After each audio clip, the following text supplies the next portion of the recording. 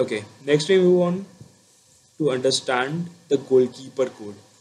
Okay, so in order to get to the code, just right click it and click go to definition. In the goalkeeper.hpp, you will find the code controlling the one robot whose role has been defined as goalkeeper. So you need to code in this area. Okay, everything that you will code in this area will get affected and it will be used as a strategy. So this goalkeeper takes in two parameters, the belief state as I have told you earlier and the bot ID that you will be supplying through game.hpp, that is 0 here. Okay. First let's understand the field configurations a bit. So this is a field. This is the yellow side, this is the blue side, and currently I am the blue team. Okay. So with respect to this, this is the coordinate system. This is the positive x, negative x, positive y, and negative y. Okay. So the x side moving away from me is the positive. Okay. If this is my home team, then this would be the positive x and this would be negative y, and this entire thing will get rotated 180 degree. Okay. This is half filled max x. Okay, this value is pre-computed, so you just need to use the parameter half filled max x, and this is half filled max y. This is a sample field configuration. Okay. Let's see what the goalkeeper code is doing. Okay, first is vec2d d point r goal x plus d box height state position of the ball. Okay, so this is a data type. Its name is vector2d. Okay, the variable name is d point. Okay, it contains two parameters x and y. The x parameter is this r and the y parameter is this. Okay, so x parameter is fixed at r goal x plus d box height. Okay,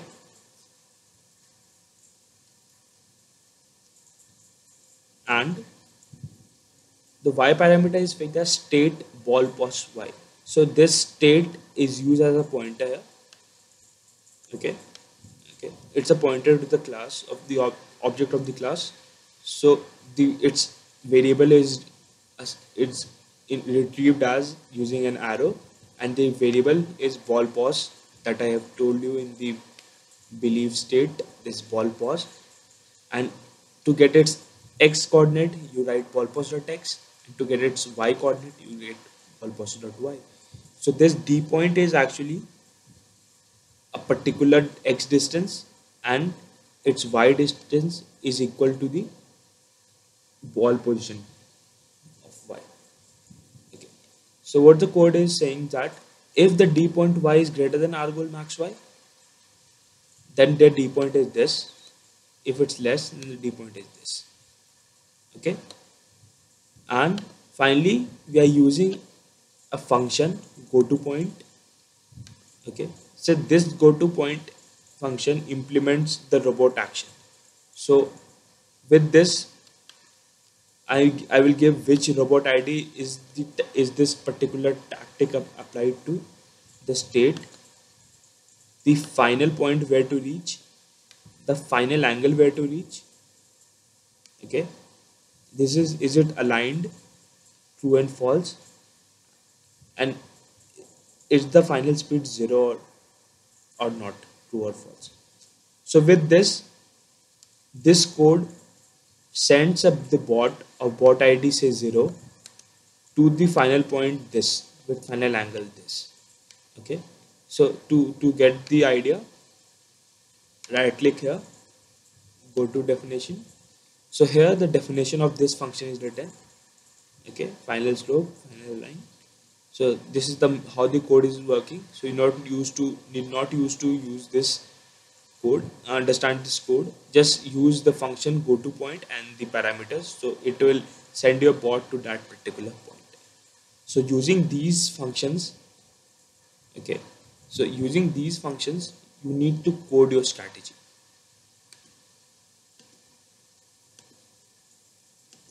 Okay,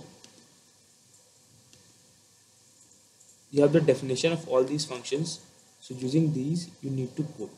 For example, if I tell a robot to stop, what I will do, I will just use stop and the bot, and I pass the bot id. If I want to make the robot spin, so what I will do, I will use spin bracket robot id and the speed of spin. Okay, okay, this is turn to angle, to, to turn the a robot to a particular angle. Okay, so these are various commands. Also you can use velocity, I can give a particular velocity bot id, uh, the two wheels velocity. So this is a differential drive robot, so there are two wheels left and right, you can control the speed of the left and the right wheel. Okay, so this is the entire goalkeeper code. In short, what is that, it calculates a point known as d point. Okay, say it calculates a point here.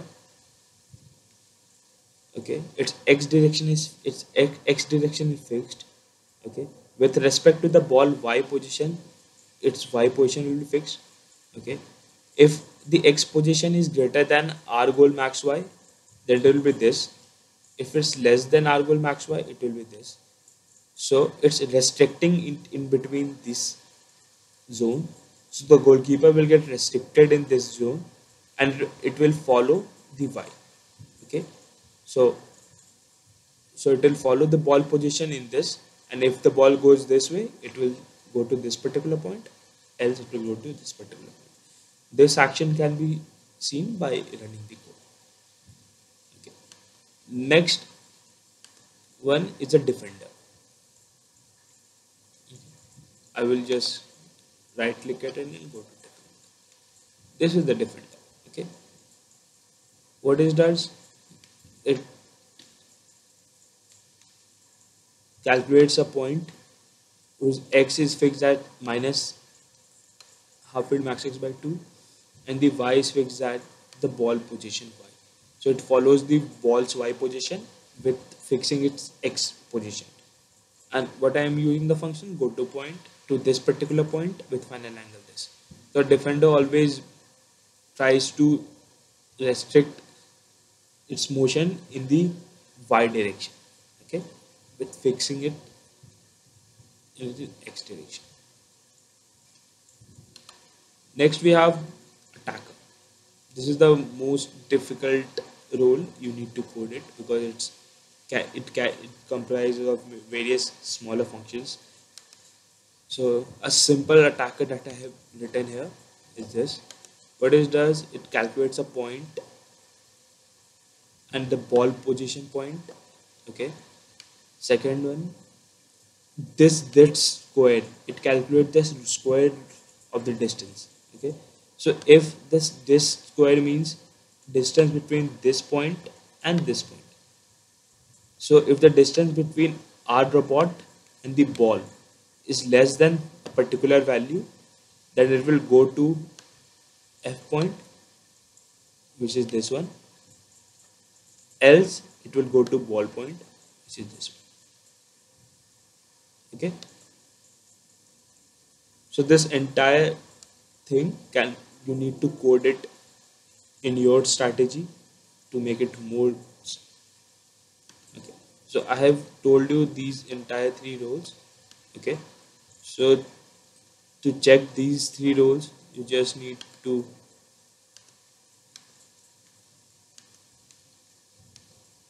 okay, to check the roles, you just need to build it once.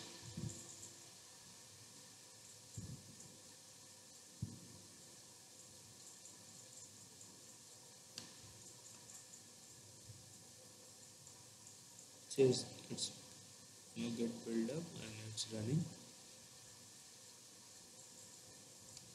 Okay, you are playing with the blue team, so this is blue C++, send and start. Okay. Since you have coded for 3 robots, you can see the 3 robots moving, and you can see the goalkeeper. If the ball is beyond this, it's restricted to this particular point, and now the ball is between this zone, so it tries to move along the Y position. Now again the ball moves to this position, so it's restricted to this particular point. Okay, so this is a simple goalkeeper. Okay, this is the attacker, so if it moves to under the if else condition. Okay, one small thing, since only 3 robots are used, so these robots are unused.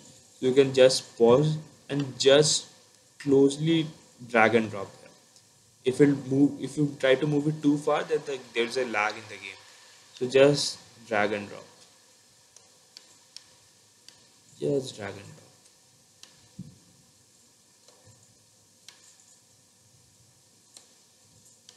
Now the game would be hassle free and you will be able to implement your strategy more easily. Okay, so on the final note, the main thing that you need to change is these 3 roles: the goalkeeper, the defender, and the attacker. You need to code in these 3 files. Okay, if you need to have a more complex coding, you can switch the roles here.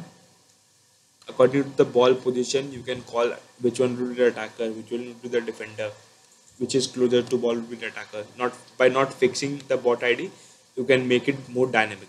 So you can code it here. So basically, these 4 files you need to change. Do not touch any other file. Okay. And if you need to create your own skill, which would be rare, like these, so you can create the definition here. But I will suggest not to do that. Try to implement it as it's written. So that's all for this tutorial. In the next tutorial, I will just give a simple code, change the code, implement a small strategy, and show to you how it's working. Thank you.